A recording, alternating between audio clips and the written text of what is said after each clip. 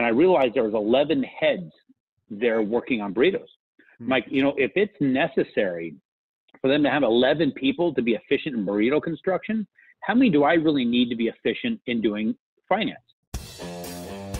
Hello and welcome to Pillars of Wealth Creation, where we talk about creating financial success with a special focus on business and real estate.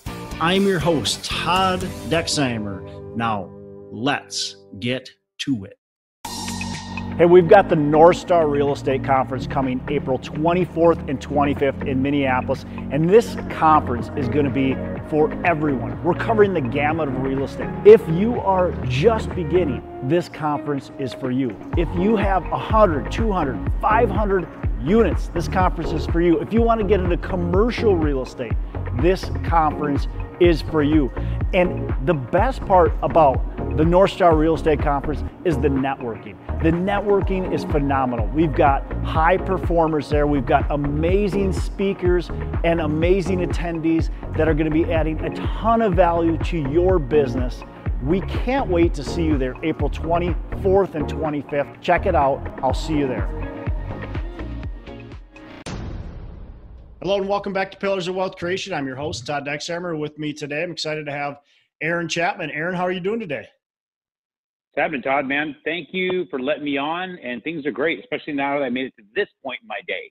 Getting up here was, I don't know, man. It was madness all morning long. Yeah, that happens sometimes. We start the day with all intentions of having it be the most productive day we've ever had, and then it gets derailed, and we feel like nothing has gotten done.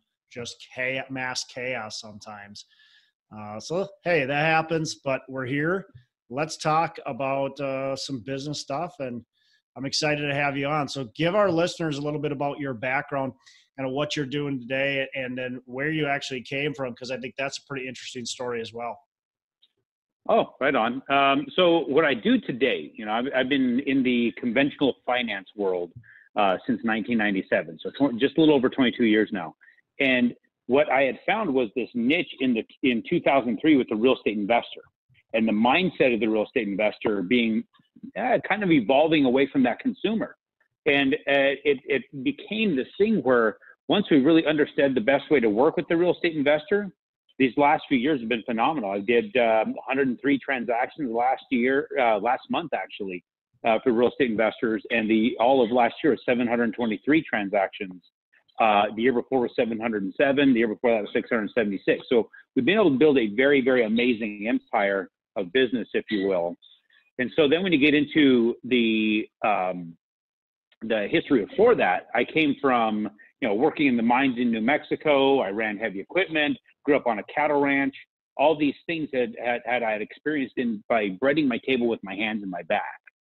And they shut down the project in northern New Mexico, where I had to come back to look for a job. I couldn't find one. I had a wife and an infant son. We were literally dead broke at this point. And when I was going to apply for this job, a $10 an hour truck driving job to haul landscape materials, my wife would give me a coupon for some diapers to pick up on the way back because we just didn't have cash for diapers for my son. And on the way I went in to apply. I got the same response I got all over the place, was I was overqualified. So they shot me down. I went to my vehicle, pretty much a broken man at that point. Like I couldn't get a job to save my life, and I had an awesome resume. In this situation, the resume worked against me. Yeah. So as I'm leaving that place to find a grocery store, the gas light comes on my truck. So luckily the grocery store I went to had a gas station outside. I pulled up to the pump, ran my debit card, I got a decline. So I rummaged through my truck, found a few coins, and I started walking that parking lot for 2 hours. And I picked up enough change to get 2 gallons of gas. Back when a gallon of gas was like 80 some odd cents. I went into the store, got the corresponding diapers. I checked out, and as I'm walking out, I come face to face with a guy who used to do all the dispatch and scheduling work at this company I used to dig swimming pools for a couple of years before. He asked how things were, and I explained. Well, after that conversation, he invited me and my wife to dinner with a gift certificate he had to Red Lobster, and he introduced me to this industry. He introduced me to a broker who took me on as a telemarketer that next week, and that's where it all started. And if it wasn't for the timing, right? And I think about all those things, we can what if ourselves to death. If I didn't have that interaction, there's no way I would have stepped in this industry. It was a tough industry to get started in. As a broker, as a telemarketer, and you're climbing your way up at 23 years old with nothing but a Roughnecks background, and then to now be ranked in the top 20 in the United States for transactions closed every year. Last year I was ranked number 14. Year before that was number 12. So beat me a little bit. But it's an amazing thing to consider that one of the biggest hardships of my life led to one of the greatest opportunities, but it wasn't just handed to me. I had to work my guts out for 22 years to get here. And every day I'm still pushing. Just because you're kicking ass and doing a ton of deals, but I found the more people that know you, the more people that trust you, the more people that count on you, is the more people that will crucify you if you screw it up. So it's a really razor's thin edge. So what are some things you do to make sure that you don't screw it up? What are the things you're implementing, the people that are part of it? How are you making sure that you're continuing to grow versus, being extinct? Well, it's a systems thing more than anything. Getting the right people in the right place, because we got to sort through people like crazy. Once I started really finding a system, I'd listened to a lot of the gurus in the mortgage industry. All these people are telling me what we should do and give me pointers. What I'm finding is the majority of the people are giving pointers. They're not the successful ones. They're the ones that are the educators. It's kind of like those who can't do, they teach. That's what I found within our industry. It's not that these guys are bad leaders. They just didn't have the background on it, right? And some of them still kept doing it, did a good job that worked for them, but it might not work in my world. So I found myself in line at Chipotle, very, very long line back in 2014. And as in Arizona, you know how it is in the middle of summer in Arizona. I was kind of out the door. The door was still open as it was hot. And I finally got inside and it was this long line, but I was committed at that point. And as I stood there and waited for my turn, I started counting the heads behind the counter. It wasn't just the 5 people that was doing the actual front end burrito construction. It was all the people in the back and the manager walking around. And I realized there was 11 heads there working on burritos. Mike, if it's necessary for them to have 11 people to be efficient in burrito construction, how many do I really need to be efficient in doing finance? So I had one employee at the time. Her name's Ellen Schmidt, who's still with me. She's my head of operations. She's been doing this since 1985. And I started to figure out, how do I take what we've got and build an assembly line-like process like Chipotle has? So now I literally have an assembly line-like process with different people doing different stages. And it's the same people doing the same things over and over and over again. Very, very Henry Ford-like, to where now we have the capacity to handle 100 transactions in 18 days. And what we have is not just me and a bunch of assistants or me and processors. I have the backing of a firm who's allowed me to not only build it the way most loan originators would, but then enhance it to where I have multiple processors, underwriters, funders, closers, and a customer service person on my team. I'm the only licensed loan originator. There's 300,000 people in the United States licensed to do what I do. But I'm the only guy that I know of that has an operations like that directly within his branch. And I'm the only producing member of that team. So getting the systems in place were really, really a big thing. The other was making sure you have the right people and getting people committed to the system, and then also having them give immense amount of input on the growth of it. It wasn't something that's 100% dictatorship. I give them the latitude to say, here's the problem, here's the goal we need to get to, how do we get there? And everybody has to spitball and come to consensus and buy into the system. And then on top of that, the people who don't want to buy in the system, the people who want to be individualized, they weed themselves out. I had to let a couple people go, but for the most part, we've had about 5 people work their way out, and they worked out on their own. And what was really crazy was when they left, we jumped in production every single time. So come to find out that was cog that didn't need to be in there. And it gave us an opportunity to refocus and adjust and adding to the personnel where that person left a payroll gap to be able to enhance and improve the systems. So that's the best part of it, is just great systems. Now I'm working on trying to figure out the best communication platform to convey the process to all parties involved outside of us, because having to try and remember who to email every time is just, it's not easy. We got to get a better technology, and I'm working on that now. Interesting. Yeah. So everybody's kind of on the same page. So right now you're saying one of the hardships is having all the people on your team emailing the right people and communicating properly together as a whole. Is that what I'm hearing? They communicate internally just fine. It's the external, because to do 700 transactions a year, you don't get it from just one person. Yeah. Right. We're getting it from dozens of different sources. Well, they have their own systems and different things that they want to see. So now it's a way of trying to figure out, how do we communicate to all these people? And it's not, is it the same people all the time in every deal? It could be, and it's not going to be the same 2 people in every deal or the same 3 people. So now you got to figure out, how do I incorporate 3 or 4 different people on each transaction who are not going to be related on other transactions? Gotcha. And it could be one-off scenarios. So it's such an odd combination of folks that you have to work with. So it's a really, really big task to figure out. I do have app builders right now working for me on an actual app that helps investors understand the real value of their real estate, not the pro formas, not the cash on cash return, not the cap rates. That is just a small metric. I'm talking about the real value, the hundreds of % returns. That's being built right now, and I'm going to try and figure out a way to incorporate this communication piece in with it as well. So you've got this app being built. That's providing value to your investors, but what value does that provide then to you? It's really, the more value I give to other people, the greater value that they give back to me. I've noticed that the more I put the investor ahead of myself, well, it kind of goes back to the gold rush, right? Who was the wealthiest people? Who came out as far as the wealthiest from the gold rush? Yeah, it wasn't the people digging.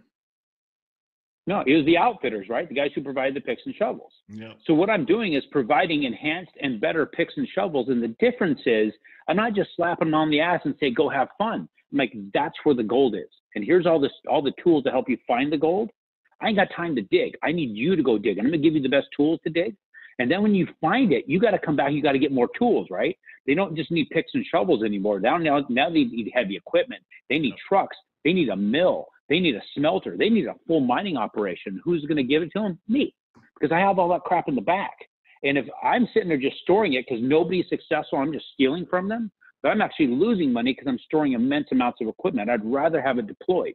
So the better I can equip them for success and point them to success, the more successful I become. If they start to fail, I will eventually fail, and I refuse to participate in failure. So that obviously that's one form of your marketing that you've got going on, is that you are trying to provide a lot of value to investors, and in return, they utilize your services. They come to you and they need a loan. What other marketing? Because to do what did you say? 723 transactions in a year. I mean, that's a lot of deals, right? That's a lot of transactions. You've got to somehow get people through the door. You've got to somehow educate people. You've got to get people to understand who you are. So take me from the start, because obviously it didn't start that big. Take me from the start. How were you able to build a reputation and to get people to come to you versus the other, whatever you said, 500 or whatever loan originators that there are? So that kind of started off initially with just investors working their way back into Arizona after the crash. So I was working with them quite a bit before the crash, and then they started, coming back in after the crash. And when they came in after, they were looking for people to do the loans. And I happened to stumble into some folks that were buying and rehabbing and flipping, and they were flipping to some of these groups. There was a large group coming in, one of these, the REITs. I don't know what they're called. Yeah, it's kind of like a REIT, but they go nationally and go find the best places. And so I've got this one came in and they introduced me to these guys. And then they asked me to speak at some of their events. And then they had me get on some of their podcasts. And I started on the first podcast, I believe my very first one was like 2010 or 11. Didn't even know podcasts existed at that time. Yeah, I mean, it's something like I'd heard about them doing a podcast. I mean, what the hell is a podcast? Yeah, right. It's just this recorded thing. I'm like, how is that going to take off? I mean, that kind of seems like a waste of time, but I did it anyway because he was doing it. So I did it. Then I had to start enhancing what I had to say. So I had to really dig deep and understand more about I had to educate people beyond, hey, here's your rate and here's how you qualify. Because any lender can talk about that. In fact, 90% of them still talk about that. If not 99.99, I'm the only one that I know of that goes beyond that. So it was adding more to that. And then the other part was basically walking in there and being the underestimated guy, the conventional lender. So when I get invited to speak somewhere, and if a person has never seen me face to face, they have a certain thing in their mind when they're being told that they're going to have a keynote or even an intro speaker, or a speaker somewhere in the agenda that is a real estate investment banker that can understand real estate investments and help people with their finance. They have a picture in their mind.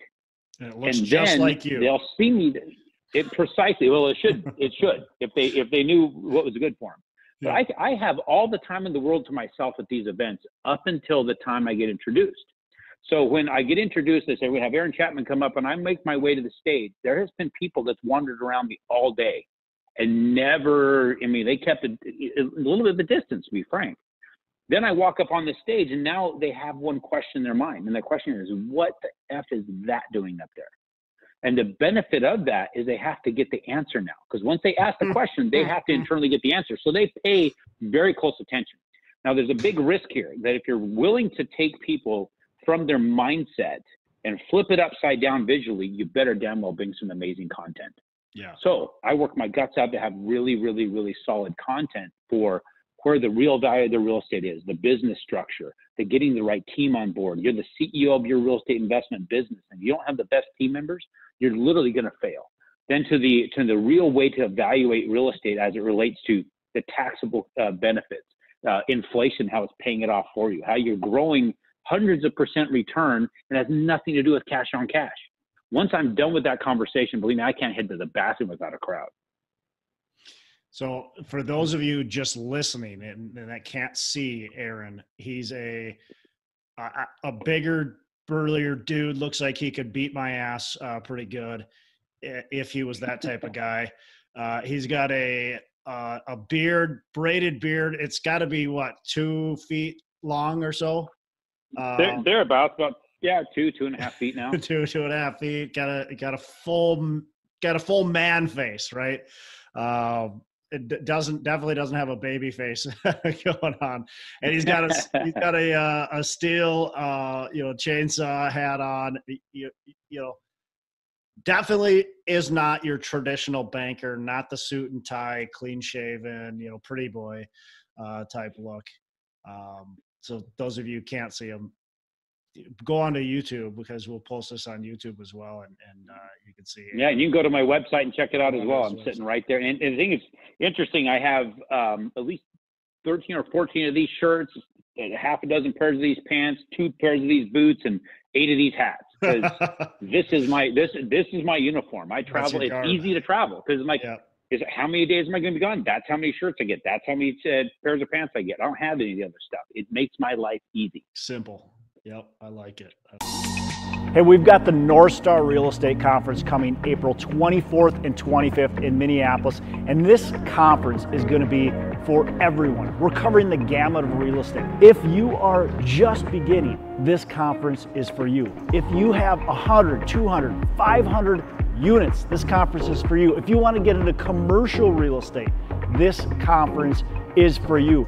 And the best part about the North Star Real Estate Conference is the networking. The networking is phenomenal. We've got high performers there. We've got amazing speakers and amazing attendees that are going to be adding a ton of value to your business. We can't wait to see you there, April 24th and 25th. Check it out. I'll see you there. Well, give us a mistake that you've made along the way, and how have you learned from it? How has it changed your business? Man, the question is, what mistake? I'd say the thing that is the greatest mistake I've ever made was getting cocky. 2000, the 2002 to 2007 was just, it was crazy what we were able to pull off. I was in my 20s. I was making $500,000 a year in my 20s, right? And I just thought, somebody told me when I first got in the industry, if you start to, once you get in there about 5 years, and then it just continues to go up for there. I'm like, when I hit my 5-year mark, it was a stupid amount of income. I'm like, this is where it starts. Like, this is where it just starts going from here. If you make it 5 years, this is the floor. So I got really cocky with what I was doing. And I remember saying and doing things that were just absolutely insane that I would even say and think that way. But it's amazing how when a person gets to that point, a header is coming. You're going to take a header in the concrete at some point.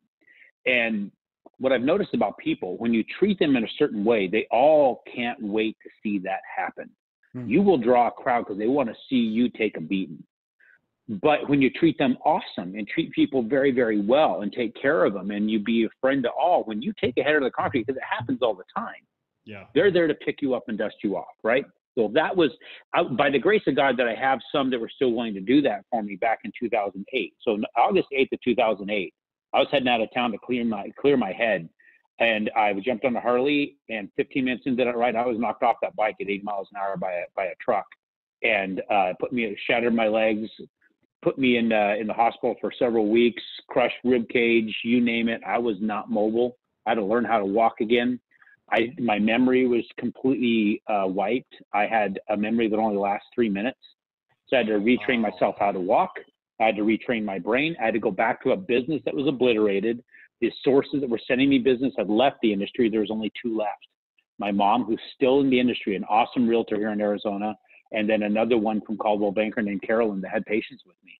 They'd call me up, they'd give me a referral, and then they would call me back 3 minutes later and say, did you call that person? Like, who are you talking about? Say, write it down. They coached me through every deal. So I started carrying a pad and pen with me. And it took me about 1.5 years before I started to be able to retain things that I would short term again. I was able to write all down. I'd have notepads, stacks of notepads I carried. And that's where it got started, as I believe that I was blessed with the divine gift and accelerated education. I took a beating over a year that was amazing. $2.7 million in medical bills. I was worth over $3 million according to paperwork, but it was obliterated. By the grace of God, did I keep my truck and did I keep my house? Everything else was gone. Investment properties taken. I remember signing away things on the wheelchair. My legs were taken from me. My income was taken from me. My livelihood, my assets, everything. And I get to start from scratch again. And it got me resilient because I had to start all over again a second time, actually 2 more times. In December of 2012, I had to start over again because a company wiped me out and stopped doing investor loans. I had to start over from scratch. I got a partner in 2015 that we were kicking ass, and he's basically almost like by cover of darkness, wiped me out, and I had to start over again from scratch again. But every single one of them, I'm like, if I can stand up from a wheelchair, I can stand up from this. And now it's just we're bigger, better, humbler, and more powerful than I've ever been in my life. And I found that things don't affect me near as much. I got some guys out in Missouri that have taken me for some money on some construction they're supposed to be doing, and they really put me in a bad spot.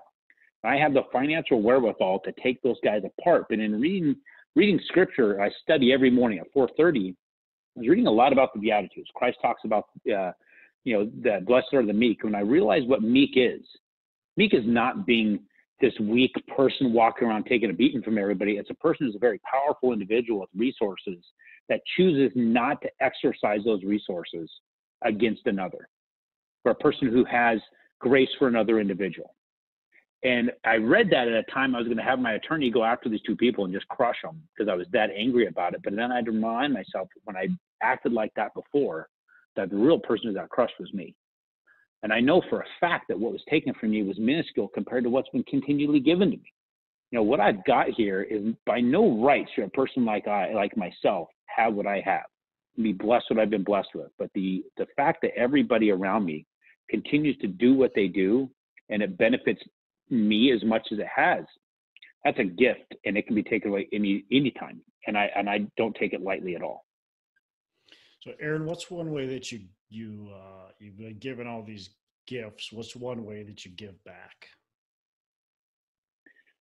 By spending a lot of my time going back to the whole giving great data to people, having to get something better to present. I wake up every morning at 4:30. I have a ritual. I make my way to my chair. I do have prayer every morning, and I learned a great lesson from 2 different contrasting individuals on gratitude. I have a book coming out really, really soon that incorporates that into it. And I follow that practice. And then I study the material that I need to know to make people more successful.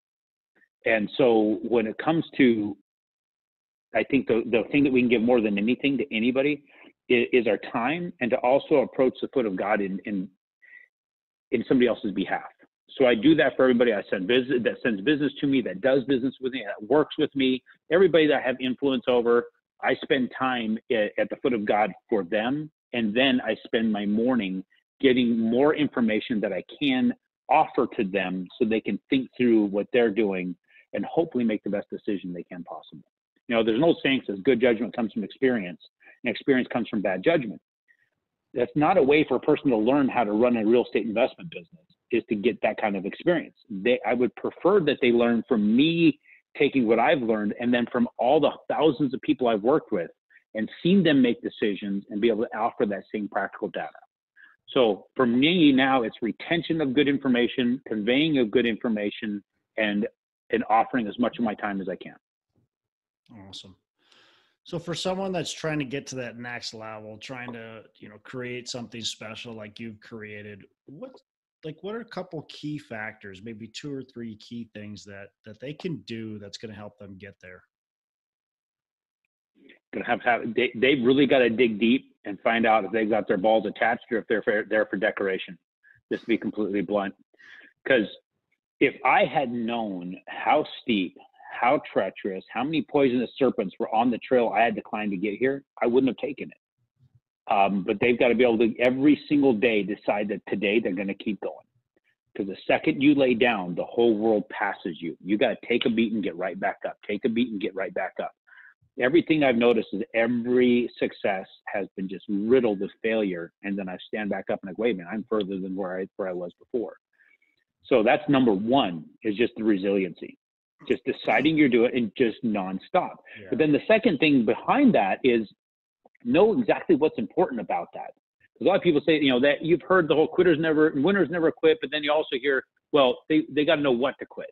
Well, that's what you got to decide. What do you quit? What is important and what is not? Too often we get really suckered into that, in a marketing ploy to get you to sign up for crap and go to this event and go be part of this mastermind and all that kind of stuff.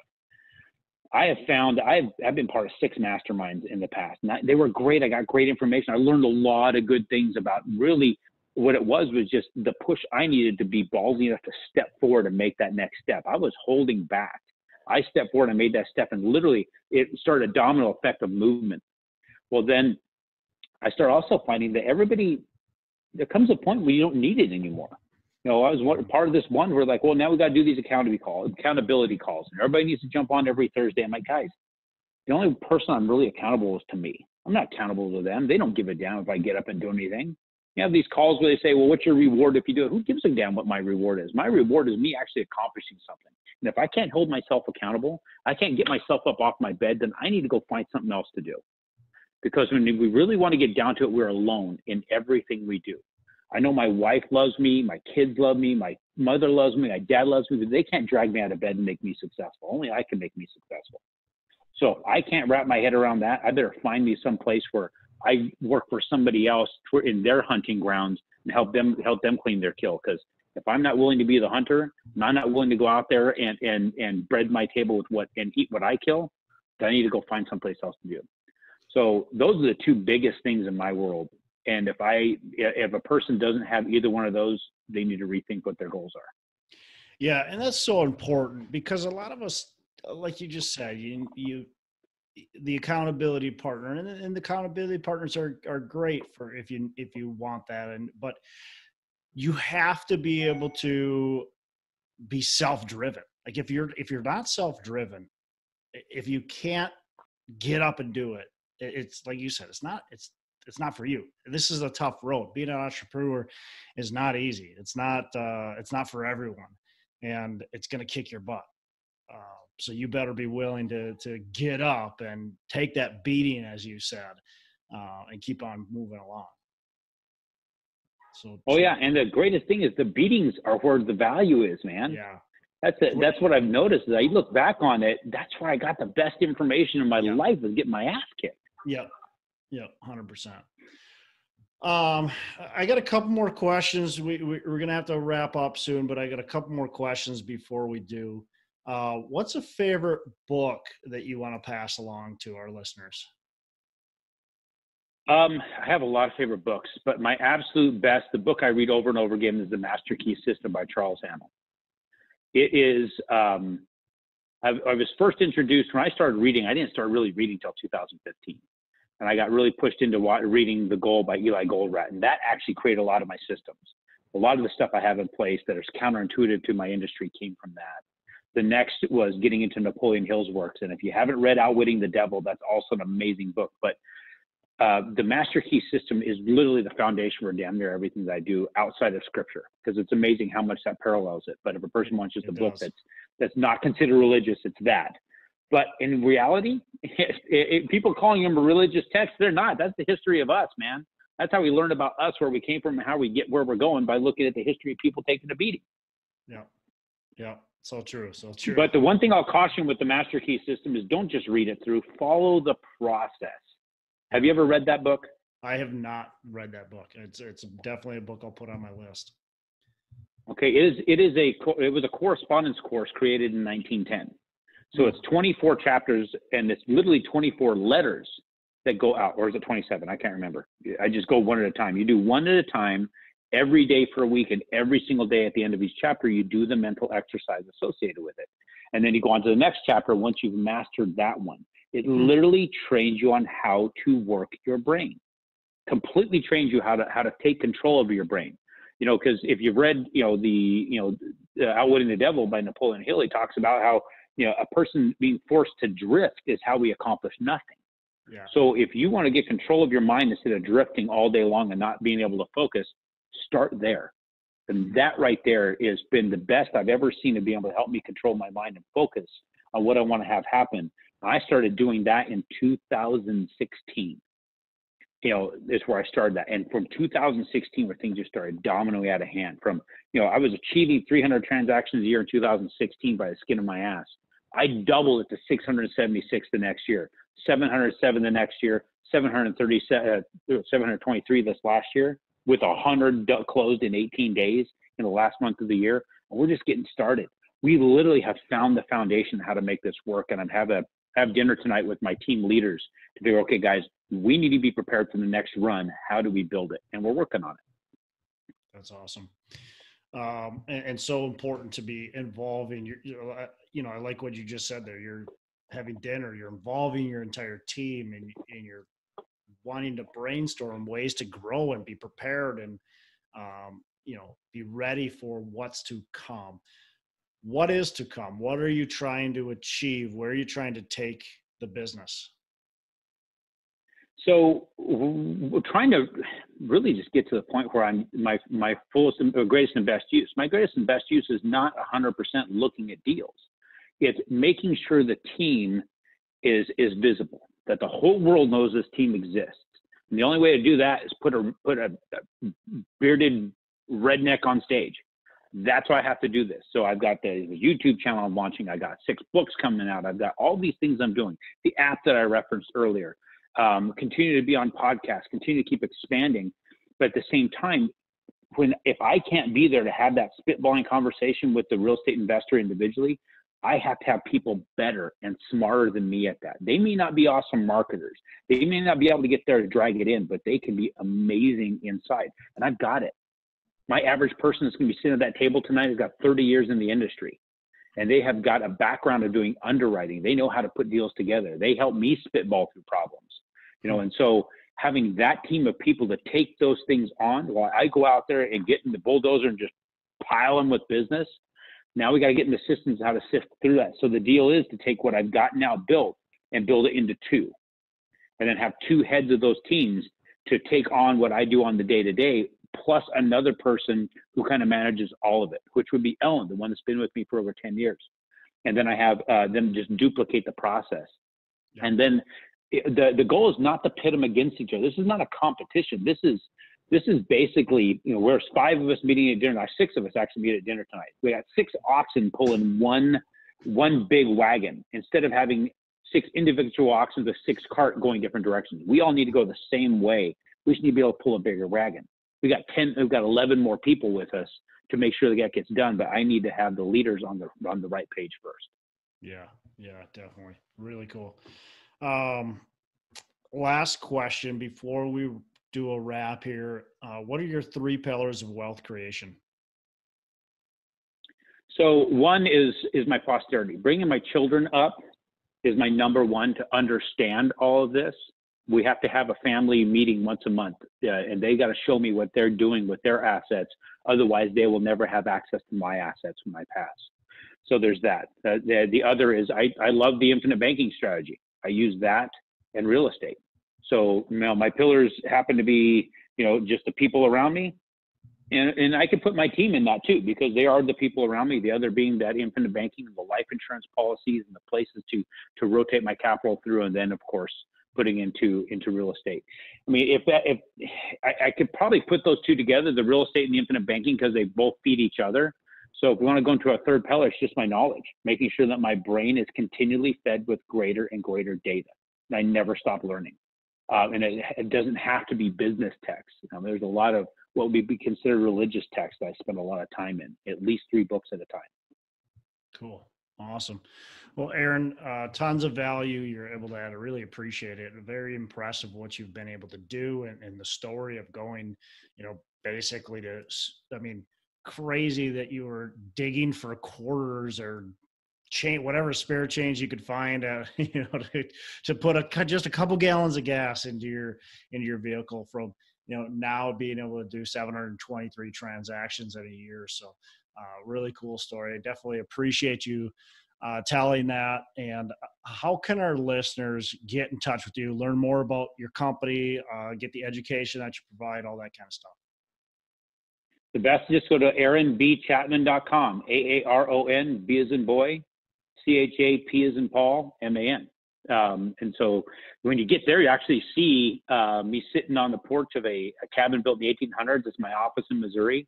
There's a story about that whole thing up on the website that was created by me thinking and writing something down I ended up with. It's just amazing how that kind of stuff works. But yeah, that's the best place to go. They can see all the content we got there. We can schedule time to chat through there. My assistant Samantha will set up a half hour of people I need to talk with to be sure that I block the whole world out and focus on them. Awesome. Well, Aaron, definitely appreciate it again. Thanks for joining us, and you have a fantastic rest of the day. I appreciate you, Todd. Thank you very much. Hey, thanks so much for listening. I appreciate you being a loyal listener. I would love to have you go on to our Facebook page and subscribe, give us a thumbs up, go on to iTunes or wherever you listen and give us a rating and review. Don't forget to subscribe. But your rating and review just helps us push this out to more and more people and continue to grow our audience and hopefully positively affect a ton of people out there that really need this and want this. So the other thing I've got for you is a free ebook on my website. So go on to venturedproperties.com, and download our free ebook on real estate and on syndication. And I've got some data points in there, some really good stuff for you. So I'd love to have you take a look at that. It's free. I'm not expecting anything from it. And also, look, if you want some help in multifamily, want some help learning, growing, getting your business off the ground, I would love to talk to you about what it would look like to work with me potentially and see if that's a good fit. So you can go to coachwithdex.com and check that out, and we can definitely have a call. Thanks a lot for listening. You make it a fantastic rest of the day. I'll catch you on the next episode.